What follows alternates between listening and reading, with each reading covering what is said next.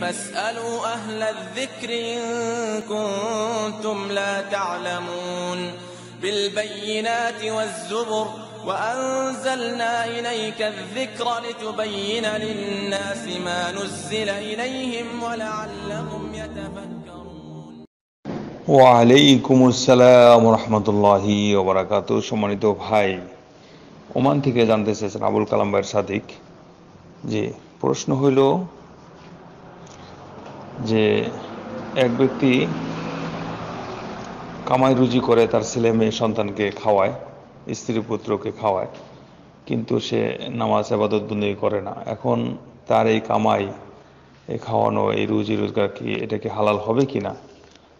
আলহামদুলিল্লাহ ওয়াসসালাতু ওয়াসসালামু আলা রাসূলিল্লাহ ওয়া বাদ। সম্মানিত ভাই, ওই ব্যক্তি যদি হালালভাবে কামাই করে, হালাল পথে উপার্জন করে, শরীয়ত পন্থায় উপার্জন করে, অবৈধ পথ থেকে বিরত থাকে, তাহলে তার উপার্জন অবশ্যই হালাল হবে। সেখানে হারামের কিছু নাই।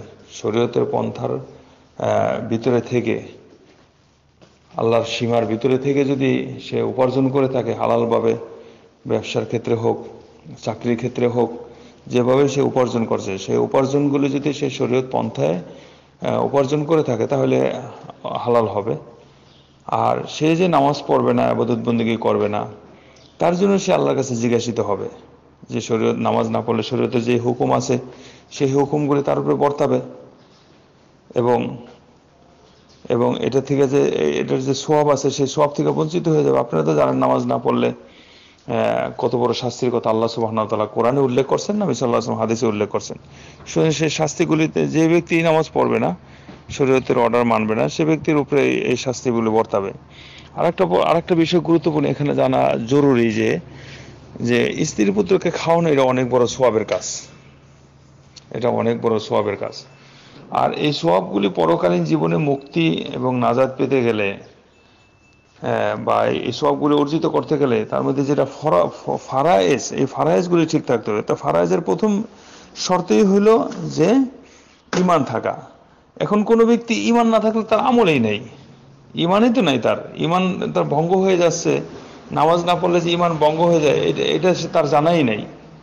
দেখুন আবু লাহাব সম্পর্কে আল্লাহ কোরআন মাজিদে বলছে, যে সূরাটা আপনি জানেন, যে মা আগনা আনহু মালুহু ওয়া মা কাসাবা, তার মাল সম্পদ এবং সে যা উপার্জন করছে তা নষ্ট হয়ে গেল, তার কোনো কাজে লাগলো না। এগুলি কি আল্লাহ সুবহানাহু ওয়া তাআলার পক্ষে কাজ করবে না? কারণ কি? ঈমানই নাই। এইভাবে কোনো মানুষ যদি মনে করেন ঈমান হারা হয়ে যায় তাহলে সব আমল তার বরবাদ হয়ে যাবে। আর 2 নম্বরে আল্লাহর নবী সাল্লাল্লাহু আলাইহি ওয়াসাল্লামের তরিকা পদ্ধতি থাকতে হবে, বা 2 নম্বরে বলবো যে আল্লাহ সুবহানাহু ওয়া তাআলার সন্তুষ্টি থাকতে হবে, 3 নম্বরে আল্লাহর নবী সাল্লাল্লাহু আলাইহি ওয়াসাল্লামের তরিকা পদ্ধতি ঠিক থাকতে হবে। এখন যে ব্যক্তি খাওয়াইতেছে, পড়াইতেছে, এগুলি সওয়াবের কাজ, কিন্তু সে নিজের ঈমানে ঠিক থাকতে পারে না, নিজের আমল ঠিক থাকতে পারে না। খাওয়াইলে এগুলি পরকালীন নাজাতের পাশাপাশি এগুলি কি হবে, এগুলার একটা সহায়ক হবে। কিন্তু সে যখন মেইনটা ছেড়ে দিছে তখন তার জন্য পরকালীন জীবন আরো কঠিন হয়ে দাঁড়াবে। কোনো ব্যক্তি মনে করেন নামাজ পড়লো না, সে রোজা রাখলো, নামাজ বাদ দিয়া রোজা রাখলো, হজ করলো, যাকাত দিল, দান খয়রাত করলো, গরিব মিসকিনকে খাওয়াইলো, এতিম দুস্থ গরিবদেরকে খাওয়াইলো, আত্মীয় স্বজনের সাথে সদ্ব্যবহার করলো, রক্তের সম্পর্ক ঠিক রাখলো এবং আরো সওয়াবের কাজগুলি করলো, কিন্তু নামাজই পড়ে নাই, তার এই সমস্ত আমলের কোনো মূল্য হবে না। কারণ নামাজের হিসাবে ধরা পড়ে গেলে সব হিসাবে ধরা। ফাইন সলাহাত, যদি নামাজের হিসাবে সফলতা এসে যায় তাহলে অন্যান্য বিষয়ে সফলতা। আর যদি ওয়াইন ফাসাদাত, আর নামাজের বিষয়ে যদি সে ধরা পড়ে যায়, শেষ, অন্যান্য সব আমলগুলি তার বরবাদ হয়ে যাবে। এইটাই হচ্ছে মেইন। এইটাই তো আমাদের জাতি বুঝতেছে না। সব কাজে সে পাকা।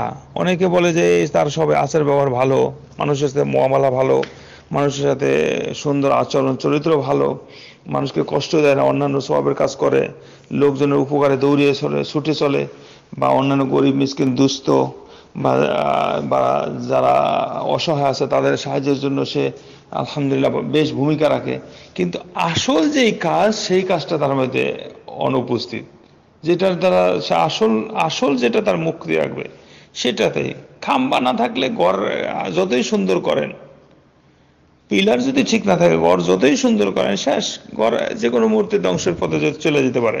এই তো কথা। আল্লাহ আমাদেরকে সবাইকে সঠিক বোঝার তৌফিক দান করুন। হাজা সাল্লাল্লাহু তাআলা নবিনা মুহাম্মদ আসসালামু আলাইকুম ওয়া রাহমাতুল্লাহি ওয়া বারাকাতুহু।